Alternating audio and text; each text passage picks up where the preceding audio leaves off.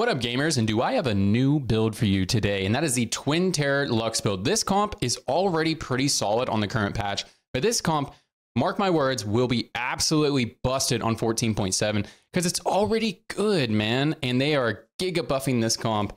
So let's check it out. Here are the buffs if you guys are not into the know. Arc is being buffed at 4 and 6, probably warranted. That comp is definitely a comp that's hard to play most games, but sometimes it can pop off. So the more important buff for us is going to be the 4 buff at 5 AP. Doesn't sound like a lot, but that is 5 AP to your entire team, which can be the difference between a Lux one-shotting your corner unit and not one-shotting your corner unit. Comboed with the Lux buffs, which I think are a complete mistake. She's being buffed at all levels. Maybe you could take a buff at 1 and 2 star, but they're buffing at 3 star, which is super relevant to us. And also the 2 star is very relevant to us in our build because we're going to play 2 different Luxes. We're going to play Twin Terror, right? So this is some very, very, very big buffs, which I think the 1 and 2 stars probably warranted so that she can be more of a consistent item holder. But I don't know about her being buffed across the board. Like this, I think it's a mistake. This comp is going to be busted. So let's talk about the comp. What's the point of it? So the point of this comp is to have double Lux, same side, and you just instantly blow up a corner at the beginning of the fight. Instantly blow up their carry if you position on the correct side. And if you don't, you blow up their fodder unit, and then you blow up their actual carry on the secondary, on the second rotation. So that's the idea of the composition. And then you just have Amumu for some Giga Tanks. It's the other 3 star that you're rolling for. Now, when do you actually play this comp? Is this comp going to be so busted that you just full loss streak into this comp? I don't think so. I don't think it's going to be as busted as the Executioner comp was in last set, where you get it offered, loss streak, roll for it, you're guaranteed to streak mid game. I think Lux is a lot more inconsistent of a unit. And, you know, she depends on positioning, that sort of thing.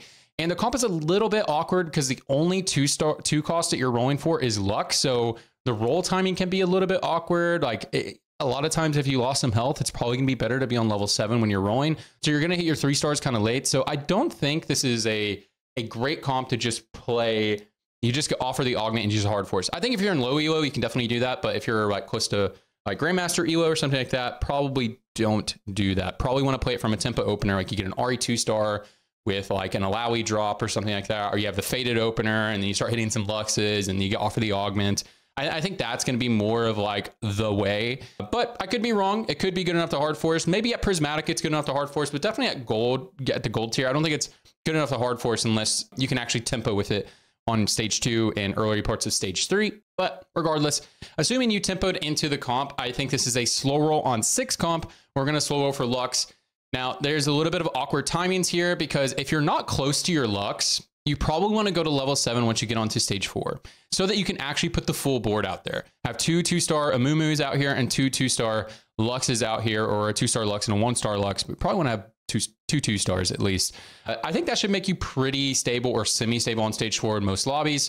So if you're not close to your Lux, probably push 7 to save some health on stage 4, and then slow roll from there, and then send it on 5-1, assuming you're in a good spot health-wise. If you're in a bad spot health-wise, this is why I don't think this comp is super good to play from a loss streak opener. Could be wrong. Then you probably just want to send it for your Lux 3 and just save some HP that way, and then push to 7 and hope that you can survive stage 5 and eventually get to your Lysandra. Maybe you lose some health and you hit a Lysandra on carousel, and that saves your game. So that's probably the 2 pathways you play Lux here. And let's talk about the 3 stars you're rolling for. You're only going to roll for Lux and Amumu. You could potentially roll for Alawi and Zoe. It's just probably too expensive because they don't fit on your board. The Twin Terror copies will not fit because you need to play 4 Arc to really get the juice. So they just probably won't fit. But, you know, it's something to consider.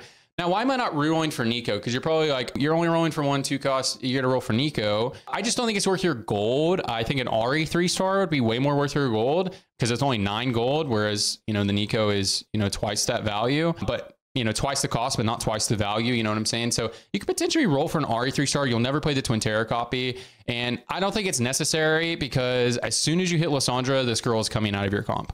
Because we want to get to 4 porcelain in game. And I think that's how you cap your board here. And so let's talk about augments before we talk about in game. So an augment setup like this is going to be great for you. Jeweled Lotus, Twin Terror, Porcelain Crest. That's probably like the nuts. And if you have this type of setup going for an itemization like this, we have like a Spear of Sojin, Death Cap, and a Guard Breaker to get your crit chance up and to help you one-shot the back line after you hit the shields on the front line. Like that is going to be a very, very, very good setup. However, if you don't have Jeweled Lotus, consider going like a Giant Slayer here or a Jeweled Gauntlet. I know everybody hates Jeweled Gauntlet, but consider going Giant Slayer here. It can be good for you if you don't have Jeweled Lotus. If you have Jeweled Lotus, you definitely don't need Giant Slayer. You can one-shot the front line at the end of the fight, but you potentially can have some very bad matchups into like tanky frontline comps, like a Yone style comp. Now, sometimes that matchup feels really easy and sometimes it doesn't. Like sometimes you just don't have the damage, but sometimes he just dashes right into your cast or dashes far away from you and you stun him. Like sometimes that matchup is really easy, but it's just kind of, so you need to make sure you actually have the burst to kill things like Yone and that sort of thing. So just something to consider if you don't have Jeweled Lotus. But I think Jeweled Lotus is extremely good in this comp. Twin Terror obviously is the whole point of the comp. And then Porcelain Crest makes this so easy because whenever you cap this comp, you just swap out Ari for Lysandra, and then you can play whatever you want after that. You can just play another Lowy 2 or something like that at 8. And that can be very good because if you don't hit a Porcelain Crest, you're going to have to swap out Ari for Lysandra and then actually play an Ashe, which you don't want to have an Ashe on your board before Porcelain feels very good. So Porcelain Emblem, very strong. Arcanus Emblem is a little awkward because you're going to have to put it on an Amumu, on the second Amumu. Totally fine, but you have to be level 8 in order to do that. So you could potentially get an Arcanus Emblem. It's hard to use on level 7, so that's why it's a little awkward to take as an augment. It only really fits on 8, whereas Porcelain is like, you can put it on the Alawi and it feels good. Like it actually still feels good at 3 Porcelain.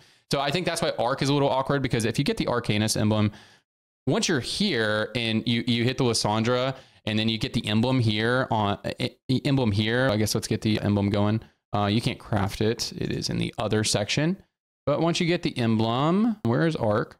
There it is. You can put that there and then, add your Ari back or whatever. And then your comp at 8 is really nice, but it's just a little awkward getting there because, yeah. But if you get an early Lysandra drop, definitely take the Porcelain Crest. But even without it, just Porcelain Crest is really good on your dudes. So again, let's talk a little bit more about itemization here. So we did talk about this setup. Let's talk about your secondary Lux. So this comp is actually good to itemize the secondary Lux. Once you get secondary carry items, unless you have a Lysandra, totally goes on Lysandra, or unless you have a Zoe 3. I don't think you're gonna have a Zoe 3, but I don't think you should look for Zoe 3. It's too expensive. But if you somehow hit a Zoe 3 or can naturally auto them, you can put items here. But if not, the secondary carry items will go on your secondary Lux. And ideally, you want to give a different mana gain item than Sojin, or no mana gain item at all, because you want them to cast at slightly different intervals, because you want one to stun the front line, then the second one to stun the front line, and then the second cast will be the cast that kills the other one. So having slightly different mana gain items are going to be very nice. Now, if you end up building double Sojin on this one, Sojin on that one, that's going to be fine. You'll just probably just delete their backline immediately. But the problem is, like, a lot of times you have some very redundant casts where the second Lux or your primary Lux just completely misses their ability because one of the Luxes kills their target already. So I think it's better to have slightly different intervals so you can just keep chaining that CC, be good to go. Now on Amumu, we want to go just pure tank items. Don't think about it too hard. Just put your tank items on Amumu and put a Spark up here. You can potentially put a Shiv back here so you can make your Amumu much tankier. There's also some tech where you can second row your Alawi and then you put the Ionic Spark here. And where'd my Ionic Spark go?